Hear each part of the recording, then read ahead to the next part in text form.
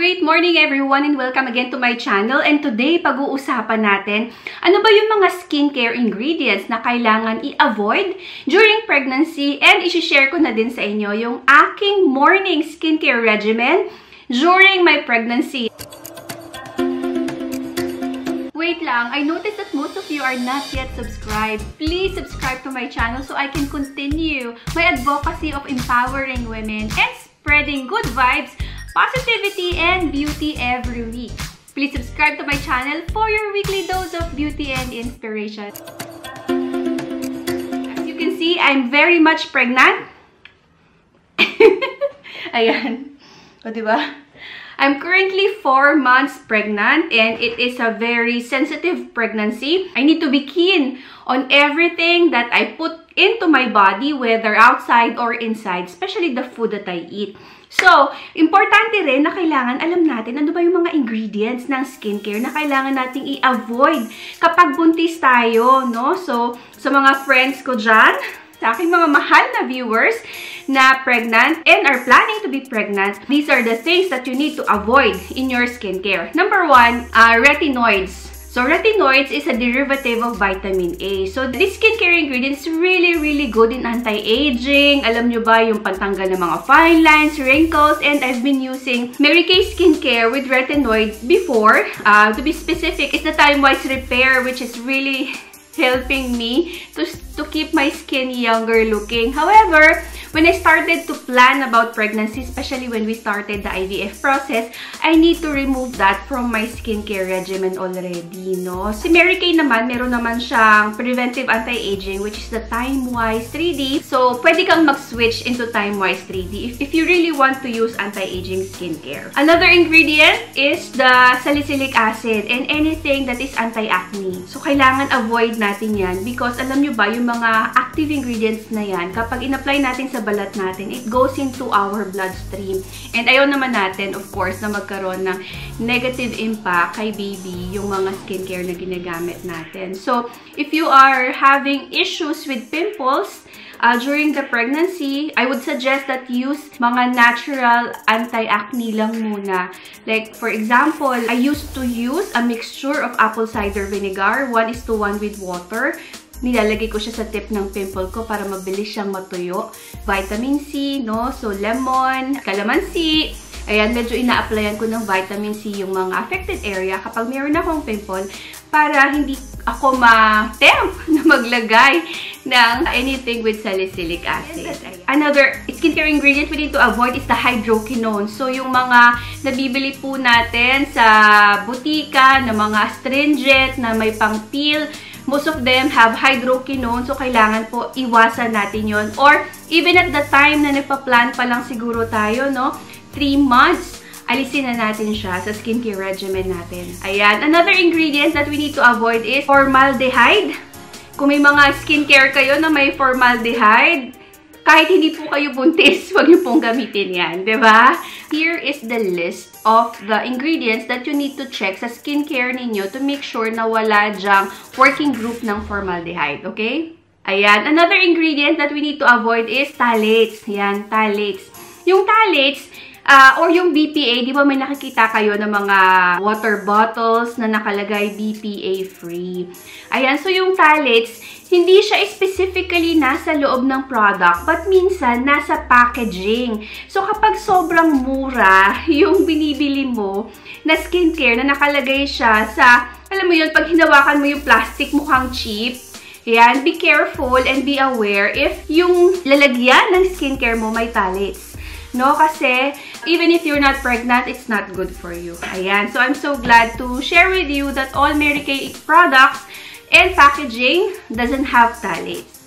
And finally, avoid chemical sunscreen. So, sa chemical sunscreen naman, yung ingredient na kailangan nating bantayan is yung oxybenzone. Oxybenzone. So, this is a very active UV filter ingredient. However, the problem is it's not good for our skin and it's not even good for the environment. It is also known as an endocrine disrupting chemical. So, nakaka-disrupt siya sa hormones natin. And of course, when you are pregnant or trying to get pregnant, kailangan yung hormones mo balancing. So, these are the top skincare ingredients na kailangan nating iwasan during pregnancy or even during the time na nagpaplano kang magbuntis. Now, i-share ko naman sa inyo yung aking morning skincare regimen using my, of course, favorite Mary Kay products that I've been using for over 15 years already. Ayan. So, my skincare regimen is always based on the 5 essential steps, which is the cleansing, exfoliating, toning or serum, moisturization, or hydration, and finally, protection. So, especially ngayon, because my skin have become super sensitive, if you can notice, ayan, meron akong mga redness dyan sa may gilid ng ilong ko. And medyo nagda-dry yung skin ko ngayon. So, I'm not using a specific skincare line in Mary Kay. So, I'm basically mixing and matching different skincare products that addresses, of course, my age. I'm 40 already. So, kailangan may anti-aging, but iniiwasan natin yung anti-aging with vitamin A. Number 2 is my skin type. So, I have normal to dry skin at this moment. So, I'm using skincare ingredients that will help me hydrate my skin. Number 3 is my skin concern. So, meron akong mga discoloration na lumalabas dyan. Of course, it's because of the pregnancy hormones. So, kailangan kong i-address yan. And finally, yung skin goal ko na gusto ko pa rin na maging younger looking yung skin ko, but avoiding ingredients that will affect my pregnancy. So, simulan na natin.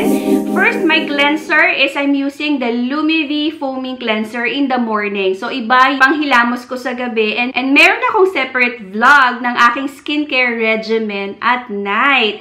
Yan, mas konti yung skincare regimen ko in the morning. So, super simple lang siya. So, I just wash my face. So, if you can see, bare yung face ko. Wala rin akong makeup. Nakilay lang ako ng konti para makilala nyo pa ako, no? So, konting-konti lang ng ating Lumi Cleanser. In fact, pea-size lang talaga. So, ganyan lang kakonti yung lalagay natin. And of course, I have water here. So, babasain ko lang yung face ko. So, ilather lang natin yung cleanser and i-apply na natin siya sa face.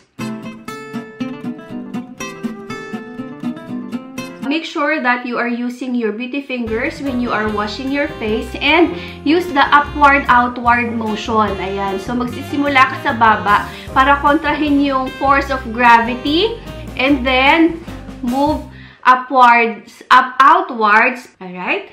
So, balawan na natin siya. Ayan. Nabawasan yung kilay ko. And of course, tuyuin na natin siya. Ayan. So, super fresh na yung face natin, no? So, the Lumi Skincare is really good for skin brightening. It has mild anti-aging and it's really good for normal to dry skin. Actually, for all skin type naman siya. So, my next step in the morning, to address my anti-aging concern, I'm using Replenishing Serum C+E. Yan. So, serum is a really important part of our skincare regimen. So, I can skip the toner. Especially because I don't have pores, no? Ayan. Trivia, alam nyo ba dati, ang pores ko, ang lalaki. Dati, that would mean 15 years ago. So, nagsimula ako sa Mary Kay, gusto ko lang talagang patanggal yung mga pores ko. And one of my favorite product that I've been using for almost 14 years is the microdermabrasion. And I believe yan yung naging secret weapon ko kung bakit tatanggal yung mga open pores ko. So, if you want to see my vlog about microdermabrasion, ilalagay ko din siya sa video description below. So, ngayon, isa sa mga in-avoid ko or inalis ko muna sa skin regimen ko is yung aking microdermabrasion. And if you will see in my evening skincare routine, na pinalitan ko muna siya ng Mary Kay Naturally Exfoliating Powder. Kasi yung exfoliating powder na yun is more natural. It's 100% natural, in fact.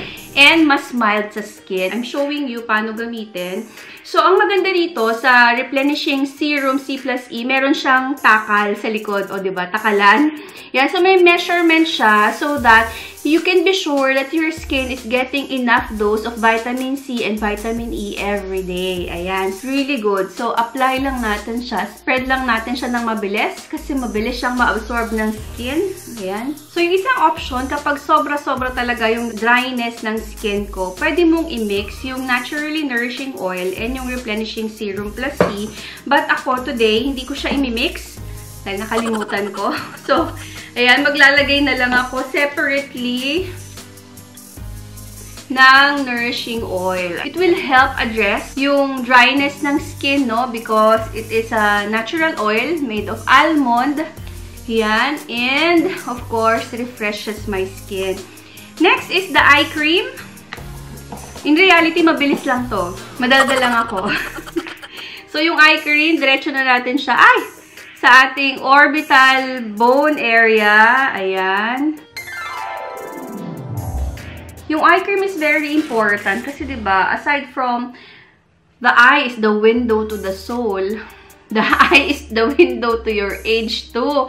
Diyan nalalaman kung ano bang age range mo kapag ka ang dami mo ng crow's feet dyan at saka yung mga lines dyan na palabas. Yan. Minsan kapag ka hindi masyadong nagmamadali, may time tayong mag-massage using my rose quartz roller. Ayan. So, para ma-infuse natin yung serum na nilagay natin dyan. Ayan.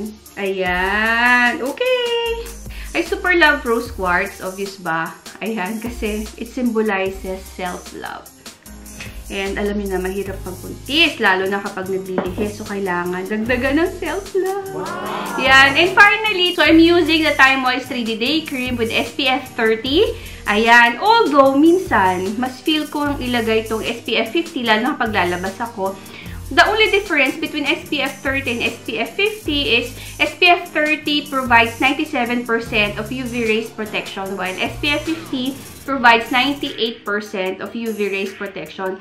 1% lang naman pala ang difference nila. But, you know, every protection is important, di ba? Dahil lalo na kapag preggy ka, ang bilis mag-darken, magkaroon ng discoloration ng skin mo. So, kailangan extra ang protection ng balat. So, sa paglalagay ng sunblock, dapat tinatap-tap mo lang siya. Just make sure na lahat nalalagyan. Yan. So, dapat hindi mo siya yung parang pinupunas na ganyan na walang natitira. Dapat, tapping motion. Ayan. Tapos, kung spread mo siya, make sure na may natitira. Kasi minsan, kala mo ang dami mong nilagay. Pero, wala. Hindi ka na physically protect. Sometimes, kapag feel ko, I use the Honey Glow Finisher instead of the Time Moist 3D Day Cream. Wala lang pag feel ko lang. Or, minsan naman, lalo na paglalabas ako, I really use yung SPF 50 para mas increase yung protection.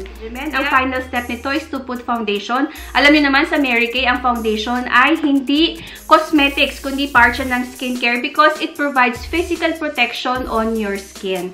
Alternatively, kapag hindi naman ako lalabas, ang nilalagay ko is itong Complexion Correction Cream with SPF 15 for additional physical and chemical protection using SPF. So, depende kung ano yung activity ko for the day. Or kung may mga video calls ako at maghapon ako nasa harap ng computer, ayan, I use the liquid foundation. Pero if katulad ngayon, wala naman ako masyadong online activity, dito lang ako sa bahay, hindi rin ako lalabas, I just use the CC cream. Of course, using my Mary Kay blending brush.